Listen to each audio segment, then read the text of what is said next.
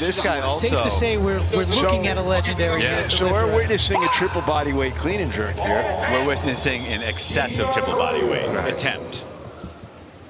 Also, when he won his gold medal in the Olympics in 2012, it was out of the B group. B group. Yeah.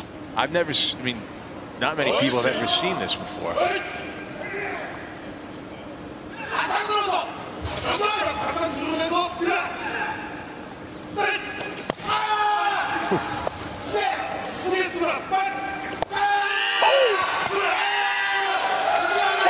This is amazing!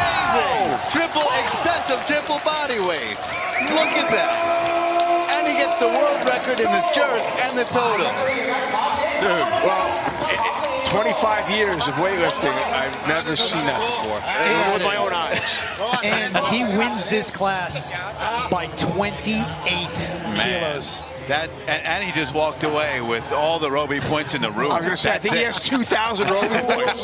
Look at this. 166 at 55.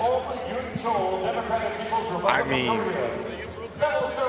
And I know he's done more.